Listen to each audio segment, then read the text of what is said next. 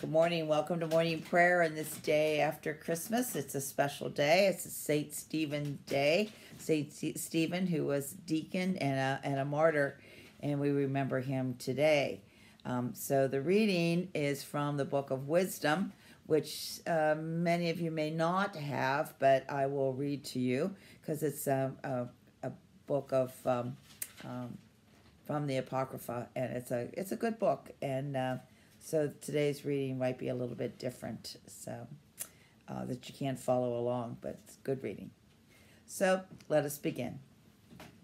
O Lord, open my lips, and my mouth shall declare your praise. Glory to the Father, and to the Son, and to the Holy Spirit, as it was in the beginning, is now, and will be forever. Amen. Alleluia, unto us a child is born. O come, let us worship him. O come, let us sing to the Lord. Let us shout for joy to the rock of our salvation. Let us come before his presence with thanksgiving, and raise a loud shout to him with psalm. For the Lord is a great God and a great King above all gods. In his hands are the caverns of the earth. The heights of the hills are also his. The sea is his, for he made it, and his hands have molded the dry land. O come, let us bow down and bend the knee, and kneel before the Lord our Maker.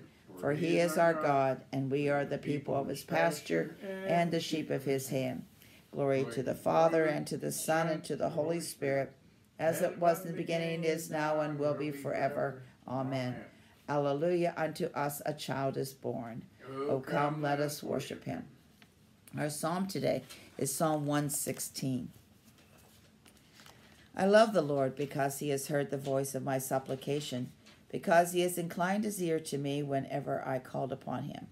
The cords of death entangled me. The grips of the grave took hold of me. I came to grief and sorrow. Then I called upon the name of the Lord. O Lord, I pray you, save my life. Gracious is the Lord and righteous. Our God is full of compassion. The Lord watches over the innocent, and I was brought very low, and he helped me. Turn again to your rest, O my soul, for the Lord has treated you well. For you have rescued my life from death, my eyes from tears, and my feet from stumbling. I will walk in the presence of the Lord and in the land of the living. I believed even when I said I have been brought very low. In my distress I said, no one can be trusted. How shall I repay the Lord for all the good things that he has done for me? I will lift up the cup of salvation and call upon the name of the Lord. I will fulfill my vows to the Lord in the presence of all your people. Precious is the sight of the Lord in the death of his servants. O Lord, I am your servant. I am your servant and the child of your handmaid. You have freed me from my bonds. I will offer you the sacrifice of thanksgiving and will call upon the name of the Lord. I will fulfill my vows to the Lord in the presence of all his people, in the courts of the Lord's house, in the midst of you, O Jerusalem. Hallelujah. Many of those words may sound very familiar as they are part of our liturgy at church. Let us pray. God of power and mercy, through the passion and resurrection of your Son, you have freed us from the bonds of death and the anguish of separation from you.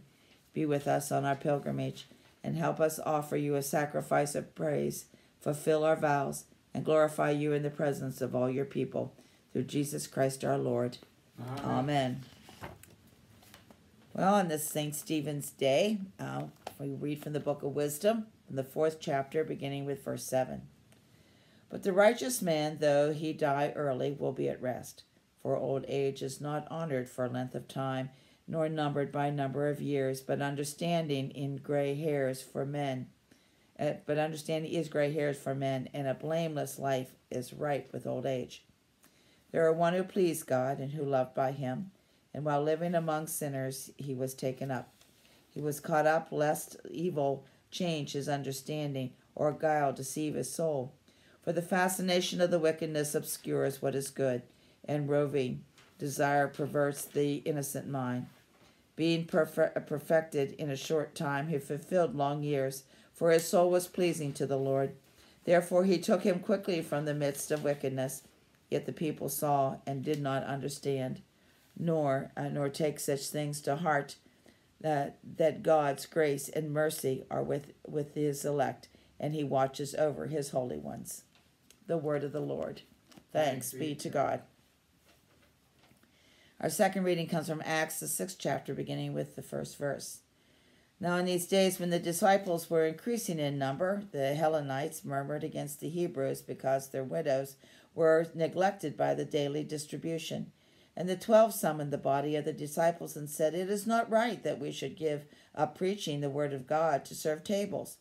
Therefore, brethren, pick out from among you 7 men of good repute, full of the Spirit and of wisdom, whom we may appoint to this duty. But we will devote ourselves to prayer and to the ministry of the word.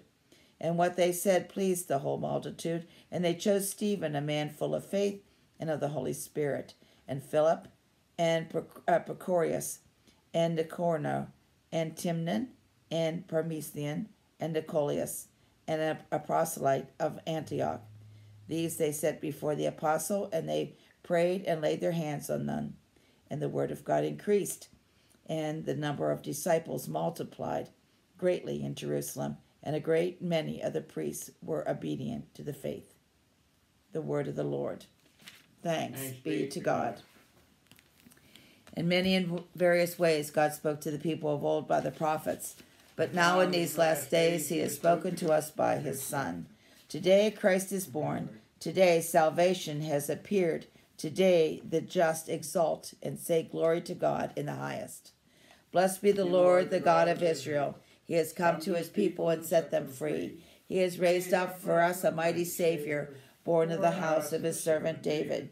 Through his holy prophets he promised of old that he would save us from our enemies, from the hands of all who hate us. He promised to show mercy to our fathers and to remember his holy covenant. This was the oath he swore to our father Abraham, to set us free from the hands of our enemies, free to worship him without fear, holy and righteous in his sight, all the days of our lives. You, my child, shall be called the prophet of the Most High, for you will go before the Lord to prepare his way, to give his people knowledge of salvation by the forgiveness of their sins. In the tender compassion of our God, the dawn from on high shall break upon us, to shine on those who dwell in darkness and the shadow of death, and to guide our feet into the way of peace. Glory to the Father, and to the Son, and to the Holy Spirit, as it was in the beginning, is now, and will be forever. Amen. Today, Christ is born. Today, salvation has appeared. Today, the just exult and say glory to God in the highest. Let us pray. Lord, today we celebrate the entrance of Saint Stephen into eternal glory. He died praying for those who killed him. Help us to imitate his goodness and to love our enemies. We ask this through our Lord Jesus Christ, your Son, who lives and reigns with you in the Holy Spirit, one God, forever and ever. Amen. O Lord Almighty and everlasting God, you have brought us in safety to this new day. Preserve us with your mighty power, that we might not fall into sin, nor be overcome in adversity. In all that we do, direct us to the fulfilling of your purpose. Through Jesus Christ our Lord. Amen. Lord, remember us in your kingdom and teach us to pray. Our Father, who art in heaven, hallowed be thy name. Thy kingdom come, thy will be done on earth as it is in heaven. Give us this day our daily bread, and forgive us our trespasses, as we forgive those who trespass against us. And lead us not into temptation, but deliver us from evil. For thine is the kingdom, and the power, and the glory, forever and ever. Amen. Let us bless the Lord. Thanks be to God. The Lord Almighty bless us and direct our days and our deeds in his peace. Amen. Well, thank you for joining Tom and I on this day, this Saturday, the day after Christmas, and I hope you had a blessed Christmas day. And today I hope you are safe and well. God bless you. Bye-bye.